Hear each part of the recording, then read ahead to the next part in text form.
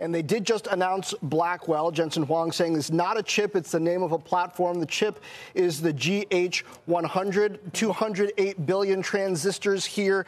Talking about how with the need for larger models, they also need bigger GPUs. And I believe we've got our Kristina Partsinevelos. Not yet. Okay, we're going to let you hear what he said. Here's Jensen Huang.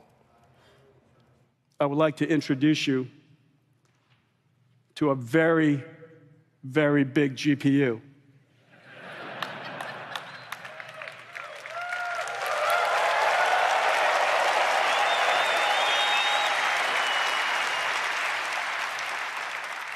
Named after David Blackwell, a mathematician, game theorist, probability.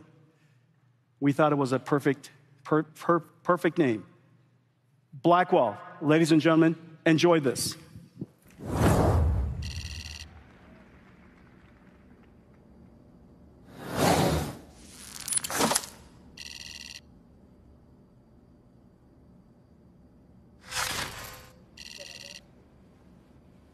All right, comparing Blackwell to Hopper, which came before it. Kristina Partsinevelos,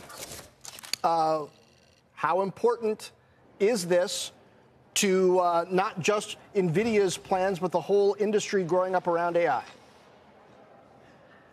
This particular platform, the Blackwell, is very important because of the efficiency and how much power processing it can provide at a lower power rate. So I should say that they are going to deliver with this new GPU chip, Blackwell. It's going to deliver 4 times the training performance of the H100. So that was the previous architecture that you just mentioned. It's the chip we constantly talk about. It's the chip that has been in shortage, and it costs anywhere between $15,000 and $20,000. So this new architecture, which was largely expected today, should be 4 times the training performance and also claims to be 25 times lower in energy use.